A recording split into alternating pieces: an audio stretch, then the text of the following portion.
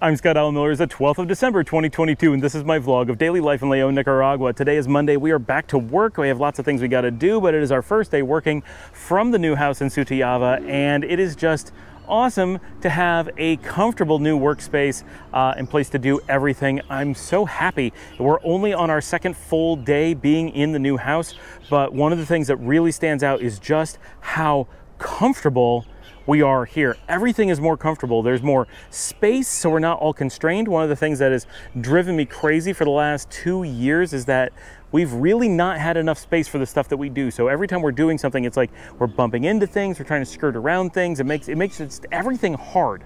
And now with the new house, we have big space. My bedroom has so much more room to walk around the bed. Nothing's up against the wall or near the wall. I mean, the head of the bed is. It's not ridiculously large, but there's lots of space on the other three sides. The bathroom has plenty of space to move around. You're not bumping into things every time you move. You have enough room to set things down, to take out a towel and dry yourself. You're not pressed up against the wall or something as you try to dry. And not that the last house was that tiny, but there just wasn't a lot of extra space. And the office was so small that I was always up against the wall. I could barely turn my chair around. I couldn't move around at all. Now my office is spacious and I have plenty of room to do whatever I need. And the kitchen is big. There's a big dining room. We haven't had a dining room. We have big living rooms with lots of open space to walk around. The outside veranda is huge.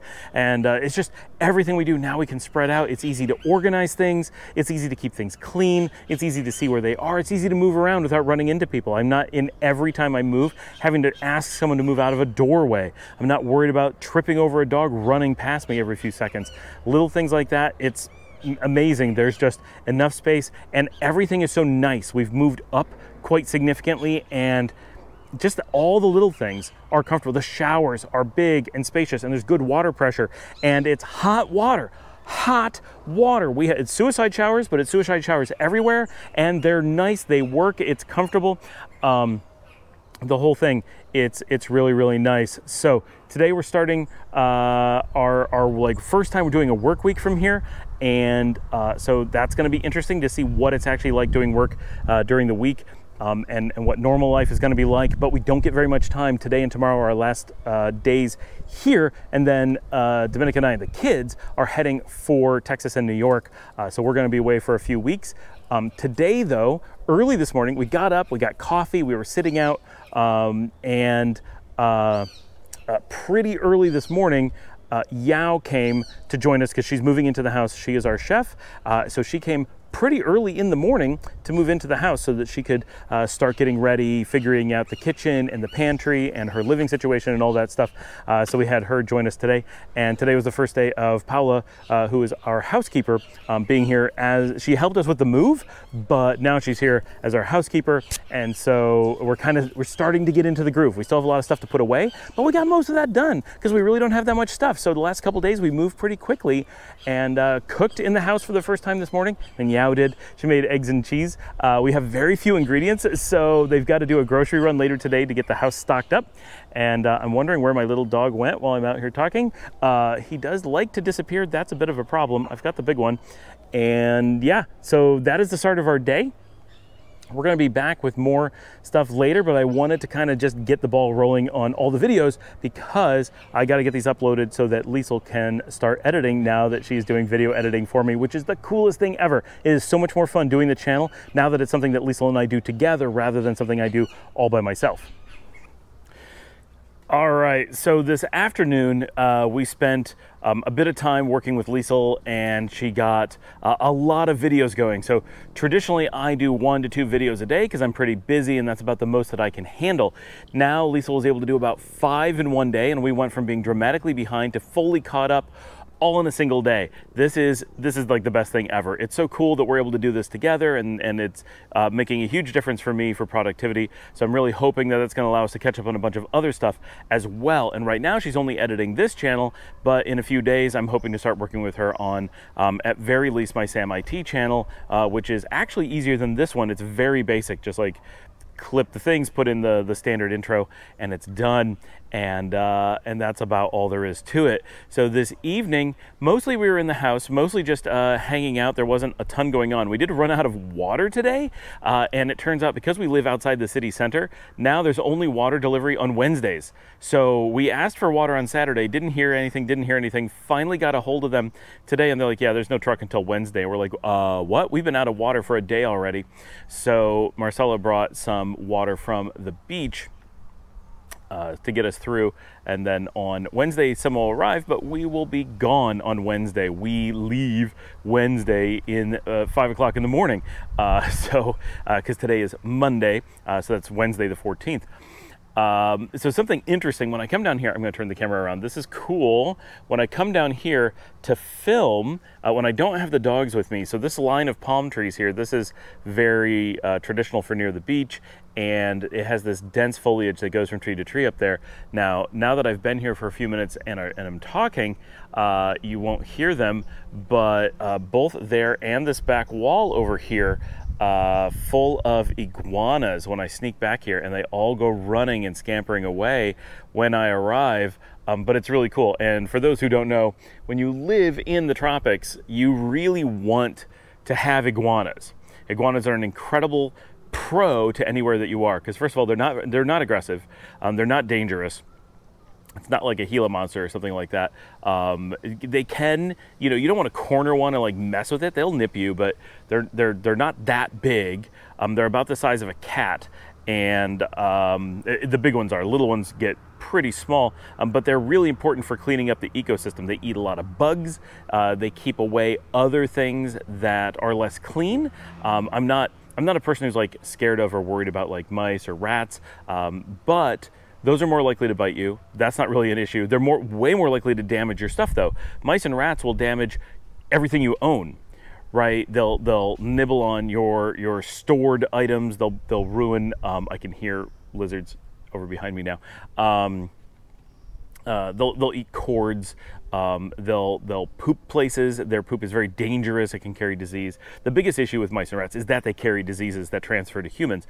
So that kind of stuff you worry about a bit, but lizards don't really have those problems. There might be something, but it's very, very minor. So they're very safe to have around in a lot of ways. They like to sleep on your roof. They make lots of noise at night. But in general, they keep away a lot of things that are less healthy or dangerous. And so you really do want to have them. They're a great, finding that you have tons of them is a very, very positive thing. So it's really cool that I come down here and all the trees rustle. And as I walk down this wall over here, I saw a good sized one just run up the wall because they get nervous. They're very skittish. And I did notice some much smaller lizards in the piles of old leaves and stuff as I went around. So that was just cool. This is the most that I've walked down and been near a house and had like trees rustling, like you could hear them all over running around in the foliage. When we lived in La Barrio that we just moved out of, we had them living in the roof, and they would make all kinds of noise at night, and sometimes they would pee on us. They never managed to pee on us, but it would like suddenly drip out of the ceiling, and it's really disgusting because it filters through this. Like, it's not just pee, it's pee that goes through the ceiling, so it's all kinds of dust and whatever is in the ceiling, and it comes down. It's like blah. Oh, there's a big one right next to me. I saw him just a little bit. He ran for a while, and then I saw him jump over the foliage. So he was way too close and decided that he needed to make a break for it. I'm guessing that there are scores of them. From the amount that I've heard, I'm guessing there must be 20 to 40 iguanas just in this little area. Oh, and a there's no way I'm going to get it on the GoPro, but a hummingbird is in the tree right next to me right now. It's very wild out here. It is really neat to be able to come out and have such a open area so close to the house. This is perfect. It's so quiet and serene. I'm really loving this, and I get to talk to you guys without yelling. I don't have to do the voice. For those who haven't noticed, for the last few days I have not been recording with voice reduction or I'm sorry, voice isolation from Final Cut Pro, and then you do get a little bit of background noise. You'll hear like sirens and stuff now and then, but in general you get this much better audio because I'm able to record at a lower volume, so it's not clipping, and we don't have to digitally modify it because there's really no background noise. It's actually really, really quiet. So normally when we're editing the videos, Liesl and I will turn on voice isolation, which on average tends to drop the total audio by about 3 decibels. And then we pull down the audio by an additional 3 decibels just because my voice is loud, my microphone is close, and otherwise it would be pretty booming for you guys. And now, since we've been recording here, we're skipping the voice isolation and only pulling down the 3 decibels. So it's about half the amount that we have to do a reduction overall, and we don't have to cut out the background noise. So the rustling of the trees, the little bit of background sounds that exist should still be there in a more natural way. They're not being artificially trimmed out. So this evening, Yao made some dinner. She made pasta for everybody while she was at the house, but she's not staying. She's going to be moving in and living at the house very soon, but she doesn't have all of her stuff yet. She hasn't. Today was like her checking out the kitchen and seeing what was going on, and she and Paolo went and did grocery shopping this afternoon, so it's the first grocery run for the house, although we don't need very much because most of us are not going to be here for a while, so we're getting things done. The big thing that I did this evening, and I'll talk more about this later when it arrives, but I've been needing to get a laptop, and today I ordered that. And for those who are wondering, because we're doing the video editing and because I have some travel stuff going on, and because the plan is to go to New York without having anything. I'm going basically with nothing but a phone and heading north. I'm not taking the GoPro, I'm not taking anything. I have the GoPro 11 waiting for me up there, so I'm hoping to be able to do videos for you guys using that, but if not, I can use my iPhone. And I am taking no computer, so I have no way to edit, no way to save, no way to do anything. I'm heading up, and I just ordered a MacBook Air M2, 16 gigs of RAM, and a 1 terabyte hard drive. My current M1 Mac Mini, my desktop, has a 1/4 terabyte of drive, and I really notice how light it is. I have to have an external drive plugged in all the time. I constantly have to do management to move files on and off because I fill it so fast. I can barely just work on anything on it. I can't store anything on it because of how tight it is. My plan was to get a cheaper MacBook Air, but when I went to order it, they were not available until December 28th, which is basically 2 days before we return. It was cutting it way too close, and I would have 2 weeks in New York with no laptop at all. That's a problem. So I would have to take one north with me, and then it'd be problems bringing them back. Just one way or another, it was not going to work well. So I looked, and you could expedite, there's some things you could do, but basically it was all very risky. But if I changed from the 1/2 terabyte base hard drive to the 1 terabyte hard drive option, which is $200 more, which is ridiculous, then suddenly it went from being available on December 28th to ship today. And so we talked about it, and it's already such an expensive laptop, and we need to make sure it arrives. And honestly, with all the video editing and stuff that I do, because first of all, the hard drive that's inside the laptop is screaming fast. It's a really high-end NVMe, and anything I plug in on the outside is just an SSD over USB, which is still fast, but the NVMe is way faster. And so if I can do more and work from that NVMe most of the time, that does make my workflow much, much faster. And the M2 chip over my M1 chip is about a 20% boost in performance overall and like a 30% boost in memory performance. So it's like, this is going to be a lot faster. And I'm going to want to do a lot of work on it, and I'm going to use that internal drive. And for $200, I could spend that somehow trying to expedite or trying to work around or whatever, or just get the bigger hard drive and have it shipped the same day. So we looked at the budget and said, yeah, it ends up making sense. So I got the most expensive computer I've ever owned in my life, by a long shot. I'm always so conservative when buying for myself, but now that I'm doing this show for you guys and turning this out every day, there's two factors. One is that the show is now generating money, not very much, but every time you guys buy me a coffee or just watch the show or look at any ads, that stuff really helps out. And if you want to help out and you don't want to buy me a coffee or can't, then what you can do is go watch an extra episode, right? Let it run in the background. Play it on another device, right? You got a TV on the background, put my show on, put an episode on you haven't seen in a long time. Watch some old ones, right? Just letting them play somewhere, especially if you see the ads and click on them, but even if you don't, just letting them play somewhere does a ton to promote the show. So that would be much appreciated. It's an easy way that anybody can help support the channel, even if you can't donate any money. Not that I'm asking you to donate money, but if you want to buy me a coffee, go right ahead. That does help. But so the laptop will, in theory, pay for itself over a course of years. So that's great. So that part of it is like, okay, if this makes the show possible, it makes sense to have it. But also, I do so much work for the show that anything that makes it faster and easier actually does quite a bit to free up my time and make it better for me to get work done and be able to do other work that pays the bills. Because I do work very long hours every day. And so if this makes it easier for Liesl and I to work, for me to offload work to her by having 2 Macs, that does a lot. We're going to get compressor and be able to do rendering across both machines. I'm going to be able to use all the monitors together. This is going to give me 4K screen because right now I edit on a 1K. There's just so many things that if this makes me faster, that pays for a lot. So this is the first time I've ever bought a machine like this in any way whatsoever. My other Mac is a Mini, which is like, it's like a $600 base, and my upgraded really screaming fast model is only $900. So while that was a splurge by far, this is so much more of a splurge, but it's really tiny. It's a 13-inch Air, and my plan is to be able to travel with this. It is far less than half the size of my current laptop, which is not designed for travel.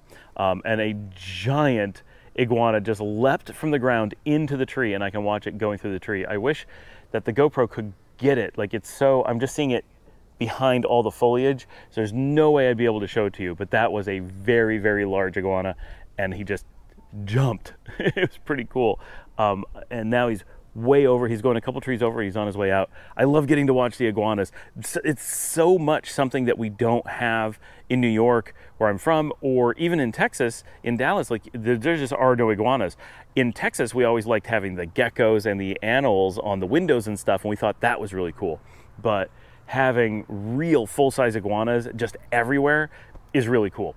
All right, so I got that ordered. It actually shipped tonight. It is supposed to be at my dad's house on the 14th, which is Wednesday. We will be in Costa Rica, so he's supposed to take receipt of it while we're in Costa Rica. So by the time we get on the airplane on Thursday morning to fly to Texas, I should already be aware that it is at my dad's and all set, and I don't have to worry about it at all. And then on Friday when I arrive, I will have a laptop, should be able to set it up in a few minutes and immediately get the latest videos uploaded that we take during our travel days, so that you guys are able to get we're not late getting episodes out to you. Liesl and I are working really hard today to get the videos out, and she did 5 today, so we are completely caught up.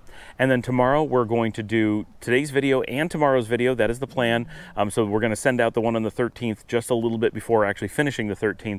And we may actually do the video for the 14th just because that way it's done, and we're just going to talk about what we are going to do rather than what's going on, which is not ideal, but I do the shorts, so if something goes wrong, you can watch the shorts and see where we actually are on that. We'll see if we manage to get to that, but if she's able to pump out 3 videos in a day, that will be fantastic, and then we'll have all that comfort of having those days uploaded, because with travel days it gets really hard. And that's, I hope to do a bunch of really serious travel coming up this year, not just this trip, but closer to April. And at that point, having a laptop that allows me to really travel lightly, really do fast, efficient work on the road is absolutely critical.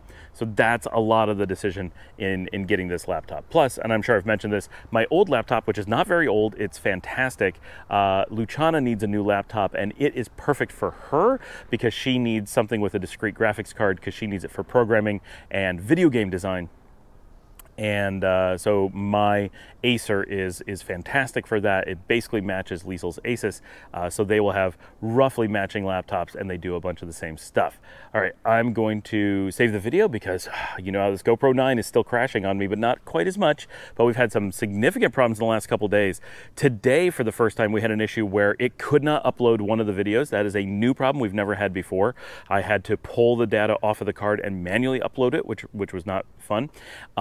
Mostly not fun from a worry standpoint, and also it took hours and hours and hours of the day trying to figure out what was going wrong. And we have a regular issue. If the batteries run down, they stop working, so we're trying to fix that to some degree as well. So we're going to save the video, and then our topic of the day is going to be coming up, which is mailboxes and post and mail delivery here in Nicaragua. We're going to talk all about that because people have a number of questions about that. But first, if you'd like to support the show, remember to like and subscribe. That's huge. Go watch an extra video. Like I said, that really, really helps. Even if you've seen every one of my videos, just randomly pick an old one and give it another view. You don't have to pay attention. Go in the other room and do stuff. Just leave it. Give that extra little bit running. that does a ton. If a lot of you did that, wow, it would be so noticeable, because that gets up the views, and it's also the runtime. The amount of time that the videos play, that's one of the things that YouTube looks at very strongly. They want to know that you're actually watching the full episodes. And if you'd like to buy me a coffee, of course, I'm going to put up that link. That comes directly to me. It makes a huge difference, helps us to be able to afford all the things that are required to make this channel, like the MacBook and the Final Cut Pro software and the motion VFX effects that do all the things you see on the screen, and having a second computer so that Liesl can help me, and having the GoPro and all that stuff. That stuff adds up, and you guys really do so much to offset that cost. Thank you so much. And of course, share on social media, tell your friends about the show, let people know that there's this interesting, quirky vlog every day at 7 o'clock Central in the morning. It's a great way to start the day with your coffee and breakfast. And we'll be right back with mail in Nicaragua. All right, so I've had this question come up a number of times, but it came up again this week, and I decided it needs a video. Actually, I've known for a while it needs a video, and I just keep forgetting. So we've had videos before where we talked about the lack of use of traditional addresses as we know them in the US and Western Europe here in Nicaragua. Everything is done by reference rather than with a strict address. And so questions come up because of that. Given that you don't have addresses like in the US, how do you do mail delivery? Well, there's actually a lot of components to this question, so we're gonna have to dig into this a little bit. First of all, when I lived in the United States, which was not that long ago, 2 years ago, mail delivery was already becoming something of a pariah, right? It's very, very, very rare that you actually need something delivered by mail. When you do, it's often a package. You don't want that delivered by mail. You want that delivered by a FedEx or UPS. So that's the first thing, is that private courier services, even in the US, are heavily supplanting the post system. The idea that you need the USPS to deliver things is rapidly becoming a, why do we have this? If you're under 30, there's a lot of times no idea why you would have mail delivery, and the idea of knowing someone's address is kind of odd, honestly. There's still a lot of tradition of sending handwritten letters or birthday cards and that kind of thing. For the most part, that's an Americanism, and it's important to recognize that as a cultural thing that a lot of the world doesn't do. It's actually very expensive to have a service like that. Those are very, I don't want to say frivolous, but I kind of do, right? It's very meaningful to send a card because it's, you know, someone touched this, someone picked it out, someone sent it, but it costs a lot of money, and it uses a lot of resources all to just to have something that then someone has to hold on to and say, here's a piece of paper that someone touched and now I'm holding on to it. And it creates a lot of cost and waste and expense, and it's one of those very American and European consumerist things. It's another thing to buy, and companies like Hallmark have done a great job of promoting the need to spend all this money on holidays and birthdays and stuff and sending these things. And because of that, it's kind of like diamond rings, right? De Beers made something that was inherently not very valuable seem really important and make us feel like we can't question it as a culture, but really it's just consumerism. It's a private company trying to convince us to spend money on them rather than on the person that that we're thinking of. So I can go on and on about the negatives of that aspect of consumerism and how these private companies have driven really bad cultural changes. But in general, it's important to understand the idea of wanting to send a letter to someone, to send a card to someone, that doesn't exist. No one wants to send them, no one wants to receive them. There isn't that cultural value attached to it, so they have no idea why you would want to do that. That's the first thing. Beyond that, in the United States, we get things like bills in the mail. Well, that's inappropriate. That should be electronic for sure. Mail is inherently expensive, insecure, unreliable. You don't know that something was sent, so you don't know when it's supposed to be received. When living in Texas, we at one point had so little of our mail would make it through that my father opened up a case with the FBI about it, right? When we did receive mail, it would take ridiculously long to receive. And if you send something like a bill, it's really tough to be like, well, you have to pay this bill because we sent it 2 weeks ago. And you're like, yeah, but it takes 2 weeks for delivery. I don't have this bill to pay. And you try to pay something, they'll be like, what's the code on your bill? And like, I don't have it. They didn't send me one, right? From my personal perspective, if you put something into the post, you intend it not to necessarily make it. That is not an honest attempt at getting something delivered because the reliability is incredibly low and there's no verification steps. Whereas electronic email, when you send it, your email system talks to their email system and gets confirmation that they've received it. It may go into their spam filter, but that's on their end. They have received it. You have sent it. They have accepted it. If they then don't read it because they chose to put it into spam or whatever, that is on them. But you know that at least the communications between you and them was done and completed. You have that verification. You also have security, or the option of security, and lots of different levels of security. Email is very, very secure unless you intentionally go way out of your way to do something ridiculous to make it insecure. And even then, it's way more secure than postal mail, no matter what. So reliability, rapidness, you can get messages to someone in seconds. There's no reason for it to take an indeterminate amount of days, right? 2 days, 2 weeks, and they'll get it eventually. That's not a good system for anything. So that makes mail delivery for anything like bills, anything official, really a bad idea. If you do need to deliver paper, you need to deliver with a courier by hand, sign for it, like it's almost like you're being served. And then if the goal is anything else like marketing, that should not be happening. That shouldn't be legal. The fact that companies are allowed to pay USPS to intentionally deliver and forcibly deliver garbage to someone. In the electronic world, it's called spam. It is spam. In both cases, it's spam, unsolicited bulk mail, right? The term is the same.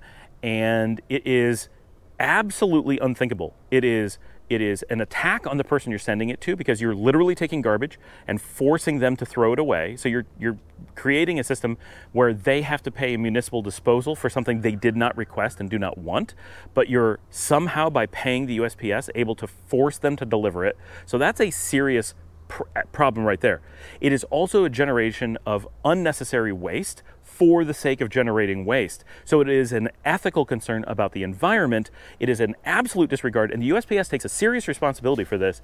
And I personally believe the USPS should be shut down because of their complete and utter lack of ethics, the horrible treatment of their customers, the people that they charge, and the horrible treatment of the public, right? The USPS acts in total disregard for the needs of Americans and should be absolutely shut down by the government, let alone, not supported, right? I truly think they should just say they're not allowed to operate because of, them being in a position where they can forcibly deliver trash to someone. That should not be legal under any circumstances, let alone allow them to do so. So I'm very strongly opposed to the concept of mail. And in much of the world, like here, it's not that people are opposed to it, it's that they have no idea why you would want it. So that's the starting point. Why do you want mail at all? Probably you want to stop and rethink it, right? Especially when you're going international. If you're like, well, but people are going to want to send me things from the United States to Nicaragua. That's a great thing, and people probably will. Tell them not to, right? Just don't. That is a terrible reaction, and it's very American, right? Mail delivery only makes sense ever within a single country, or maybe US and Canada, but the cost of sending anything international and the reliability is very low.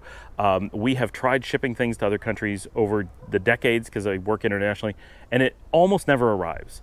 That's just the expectation. If you send something by mail to another country, you're not expecting it to arrive. You have to have that mentality. I threw this away at great expense, and there's some chance it'll show up, but the expectation shouldn't be that it is. And that doesn't matter where it's going. Maybe to England, you can expect it to, but that's it, right? I've had people send to Spain. Absolutely, it was a disaster, right? For this exact reason. Someone had the mentality, I should be able to just throw something in the mail, and forgets that it's another country and that the mail is not a singular system. They're sending between systems.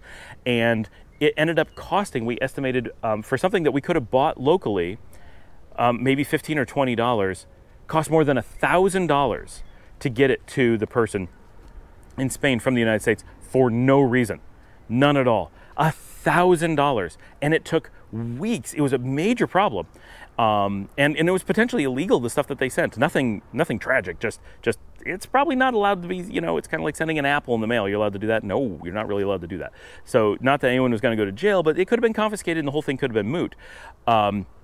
So things like that. If someone wants to send you something, stop them and say, look, I'm in another country. Like, that's not an appropriate thing. You have email. If you need to get something to me immediately, that's how you do it. If you need to ship me something that is important, then it needs to go through a mechanism like Nicabox, where you maintain a PO box in Miami, you ship to there, all using the US internal system. Then a specific international courier takes it between the countries for you and then delivers it here in country. If you need to do that, there are mechanisms to get you things, but it should not be casual. It should not be this disregard for internationals. I have this other video where I said to be successful living in any country, but especially one as dramatically different as Nicaragua, you have to let go of the Americanisms because they will burn you. And mail delivery is a great example. Mail delivery is not a thing much outside the United States. There is no reason to want it. It doesn't make sense, but Americans like it and landlines and fax machines because they're a legacy, and texting, right? All of those are legacy components that we became emotionally attached to and society became attached to over time, and none of those are common other places. Here in Nicaragua, no one has a fax machine. Why would you do that? You just send an email, send a WhatsApp. You have secure, immediate, free mechanisms. Why would you pay to do something that's slow, insecure, and unreliable? Doesn't make sense, right? So they don't even think about it. Why would you have a landline? No one needs a landline. We don't have copper lines everywhere. We have the internet. We can make digital calls any number of ways securely. Why would we pass all of our calls through a central government agency without encryption? We wouldn't. Why would you send a text? Again, completely insecure, passes through the government. It just doesn't make any sense. It's unreliable. It can take a long time. When we have secure digital mechanisms like WhatsApp and Telegram and Signal, we just wouldn't, right? And they don't. No one thinks about those things. No one does those things. I don't know if you can hear them. My dogs are whining in the distance because they want to come play. And so mail falls into that category.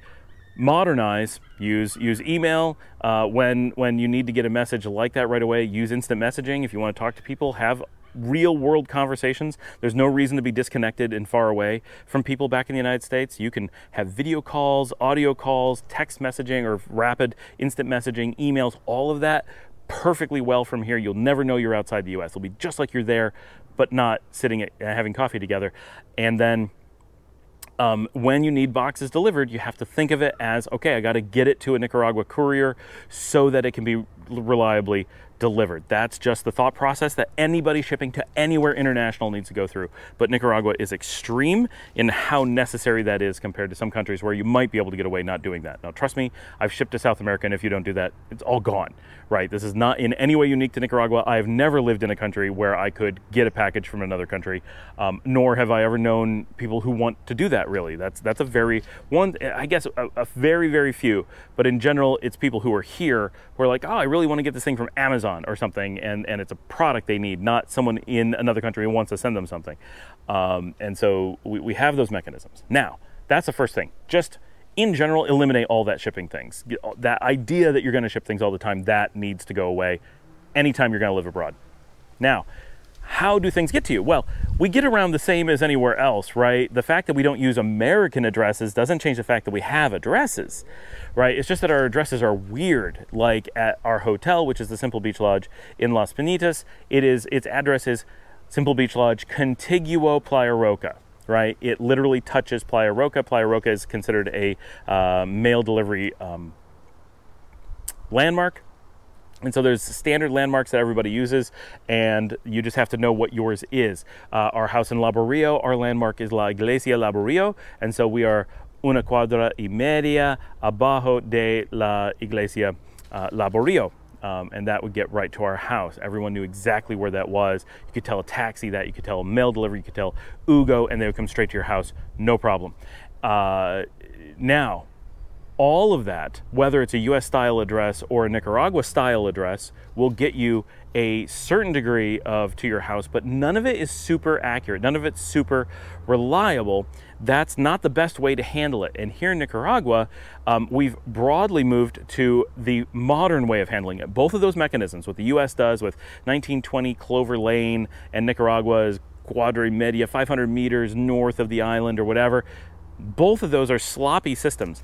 And living in Nicaragua, people will say, it's not really that sloppy, it always gets there. That's not true, it's sloppy. And Americans in the same way will say, it's not sloppy, it always gets there, and that is not true. I lived in America for 40 years, and there are many, many, many cases where those addresses do not get you to a house. You end up on that road, the numbers stop, the road is somewhere else. It's not as simple as it seems. When it works really well, it works really well, but often it does not. And growing up, yes, we had a street address, but we didn't have to use it. When we did mail delivery when I was a kid in the US, I was just rural route 2. All you had to put was Scott, rural route 2, and my zip code, and or my town name. You didn't need the zip code. You could say Pavilion, New York, rural route 2, Scott, and it would get to me. That was it.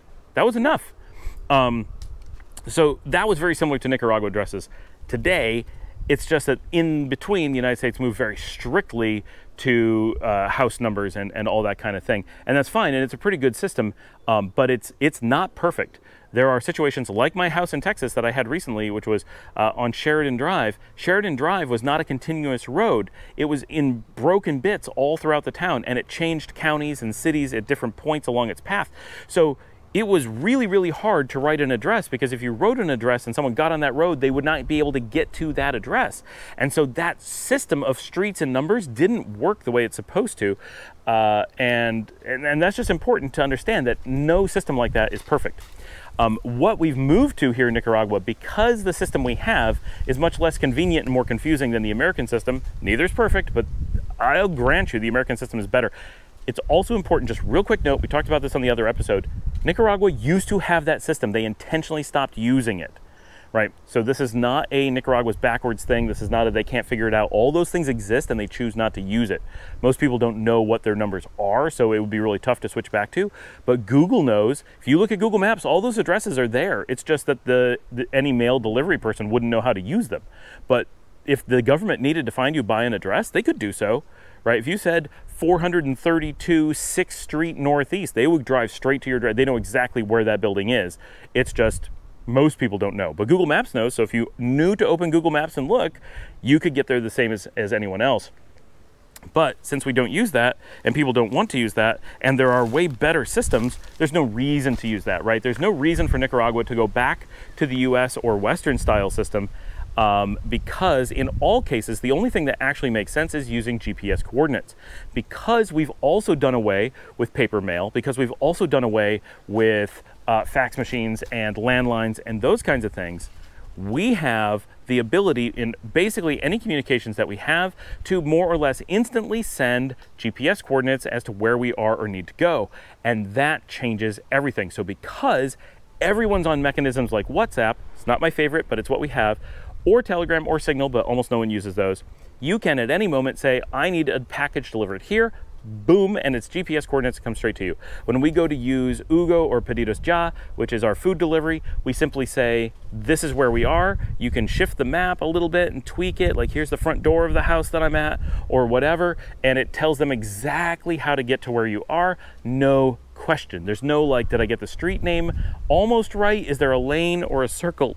Do the numbers go through? Are the numbers continuous? Are they on one side of the road or the other? Like, all that can be tough. It can be really straightforward, or it can be really tough, but GPS coordinates are never hard. They are always the same. They are perfect. It is simply the spot on the surface of the globe that you need to go. That is the system that makes sense. It is the only system that makes sense, and that is the system that we use here. So if you ever need to deliver something and have it delivered accurately, US or Nicaragua, you just have to give the GPS coordinates, and it's as easy here as saying my location, and done. It sends it to them. They know exactly where to go. That's how we get our water, our food, any packages, anything. That's what you do. In the United States, most people will be like, I don't know how to receive that location. I don't know how to type that in. I don't have a spot to put that.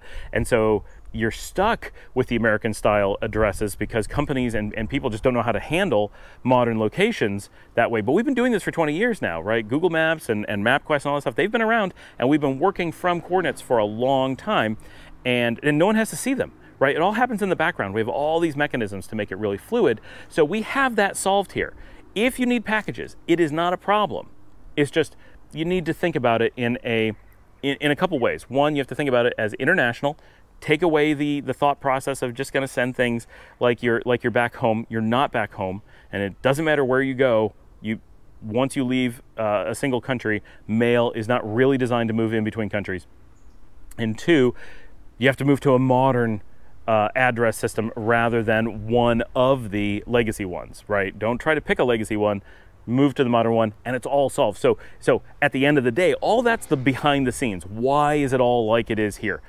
What is it actually like? It's really good. You never get mail And it's the best thing ever. It's one of my favorite things about living in Nicaragua. There's zero mail. I never have to worry about going out and checking the mail. I never have to forward it to somewhere else. I never have to worry about being gone for a few weeks and it backing up, or them collecting it at the office, or them not knowing how to find me, or moving between houses, because that's something people do here all the time. They move between houses, so you wouldn't know where to send it. You could go long periods of time without finding it. In the US, most people stay stationary most of the time because of their work, but here that's really common not to. So just so many problems get solved by not having mail delivery, and it's so much better for the environment. And there aren't these mail trucks driving all over the place getting in the way, and people walking around the neighborhood delivering mail. Not that those are a big deal, but it's all that stuff goes away. It doesn't generate unnecessary busy work, so that people can just, you know, there's just more money in the economy by not hiding, because essentially mail delivery is a welfare system. That's one of the reasons they don't want to get rid of it in the United States. It generates tons of jobs that seem important, so it sounds like, oh yeah, no, we've got all these jobs, things are great. Really, that's just, honestly, it's welfare. It is, and it's no individual person is getting welfare through that, but the mechanism is there just to generate unnecessary jobs, to hide the unemployment numbers in the US, right? It makes everyone feel better that it's not straight up welfare, but it is just government jobs that aren't needed to fill slots so that there's more jobs to hand out, which is a fine mechanism if that's the way you want to run your country, where the government is creating the economy and defining how people want to work, and you want that government oversight to all the jobs. Fine. There's a really high cost to that, and here we don't have that. So it's just a much more efficient, a smaller, leaner government system here. But I think that it's not just that it's about creating jobs. It's a lot of bad things happen because of the need to create those jobs, with all the trash being moved around and people paying for things. So once you're here, having that need for all that go away is just fantastic. I have to go open the gate because someone just talked to me. Wasn't for me, but I was the only one standing outside, so someone else took care of it. And so anyway, I think that you'll find in general the whole mail system and address system actually works pretty well here. You will be super frustrated when people give you Nicaragua style addresses and there's no way for you to deterministically know where to go. That is frustrating as can be. It's horrible. But anyone who seriously wants you to find their place is just going to give you a map location, and it'll be 100% accurate and work perfectly every time. So if you intend to actually be found, it is the simplest thing ever. And if you want to hide yourself, yeah, there's a mechanism for being super annoying, and we just got to encourage people not to do that. But in general, the mail thing is perfect. You don't have to worry about it. And when you do need things delivered, it's not a problem at all. So I think you'll find it takes a change of thought, but it really is a good system. Thanks for joining me. Please remember to like and subscribe. If you'd like to support the channel, you can buy me a coffee. Like I said, it comes directly to me. This is a long episode, so I'm doing it all twice. Please share on social media. Tell your friends about the show. Hit those like buttons. Do all that stuff. It really does make a difference. And go watch an extra episode. Just hit it at the end. And thanks to Liesl, who's doing all the video editing. What an incredible difference that is making. It's so cool to have her as part of the team. And of course, a shout out to Valentina, who makes all the thumbnails. There are 3 of us now working on this show. It's amazing how quickly a show like this balloons into multiple people to be able to get it all done, but it really does take a lot of work. I will see all of you tomorrow. By the way, there can be audio during this portion. Like now that we've faded out, remember to like and subscribe, do all that stuff. We got this thing on the screen. You can go to one of these other videos that pop up. They're fantastic. Thanks.